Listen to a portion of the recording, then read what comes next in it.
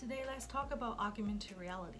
Augmented reality has been very popular lately. The other day, I saw online there's a new service in Japan that you don't necessarily need to code anymore to develop your own augmented reality experience.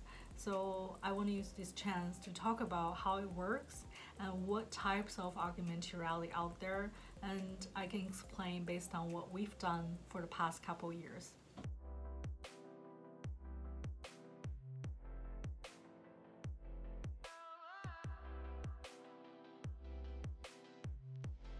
For those of you who don't know what augmented reality is, when we watch movies, we see those superheroes or hackers using finger and see a lot of digital, that's called augmented reality experience right in front of their face. They're pointed to the digital data. A long time ago, I don't know if you guys have watched any Japanese animation.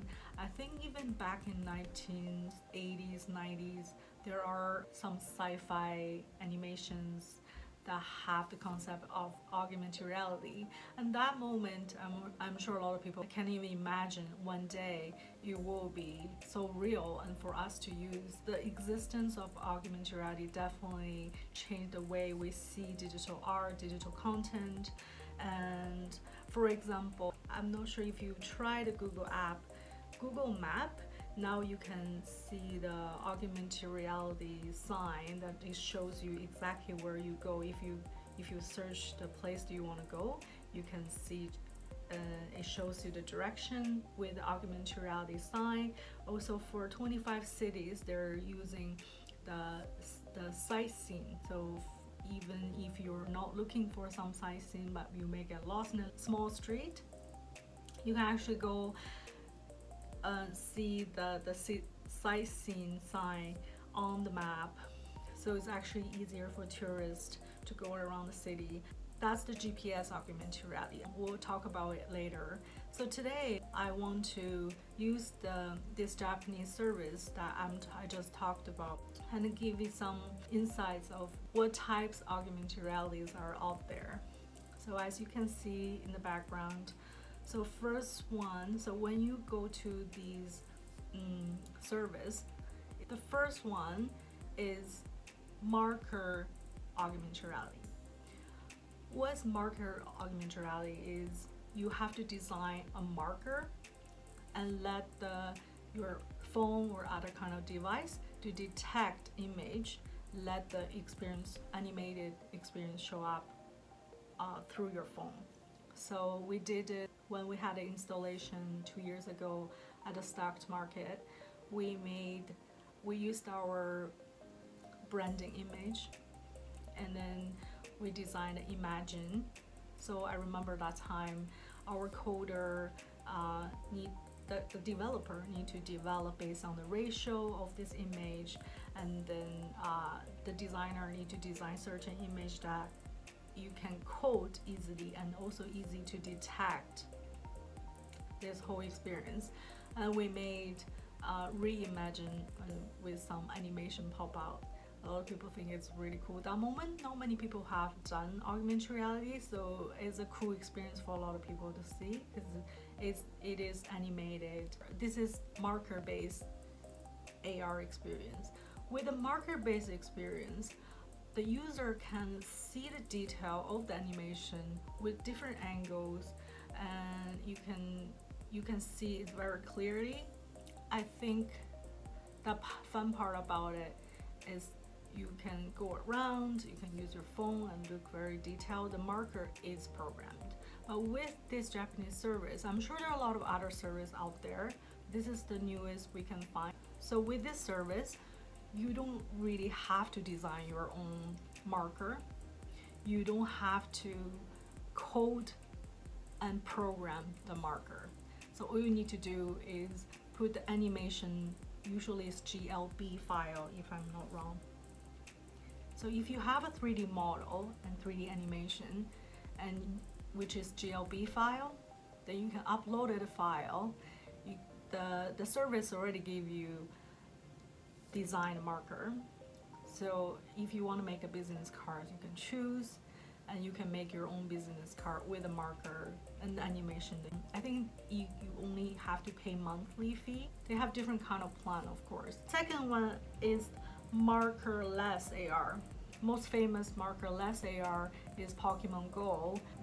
So for example, if you want to sell a product, artwork, if you click on the item on the website, when we make for our clients, we make the painting into 3D, and the coder code it onto the website and develop certain way to show, depends on the artwork size, and then the user can experience the augmented artwork on their wall through their mobile. So their mobile is reading the data. This also can do it with this service I'm talking about, and I think eBay is doing it right now. There are a lot of other websites. You can just upload it, your 3D artwork. The tricky part is making your piece 3D, especially if you want to make furniture or some kind of, I think clothes is really difficult at this moment. Artwork can be simple. The third one that you can use for the service is facial recognition. I'm sure most of you have tried augmented reality filter on Snapchat, on Instagram. We've had some posts about Spark AR to how to make your own augmented reality filter. If you're interested, we can put the link down in the bio. And if you have any questions, you can give us a shout anytime. Especially for Instagram, you can make your own augmented reality filter. If you're interested in developing and making your own digital experience, try with this kind of service. I'm sure there are a lot out there. And another one I want to talk about is kind of the most difficult, but I find in the Digital Art Month in New York, I can show you on the map. So what they do, this is the GPS augmented reality. So you can see, so they have a map, then you can search on the map. You can go to the place using your phone, and you can detect, you can see the whole building augmented animation experience popping up.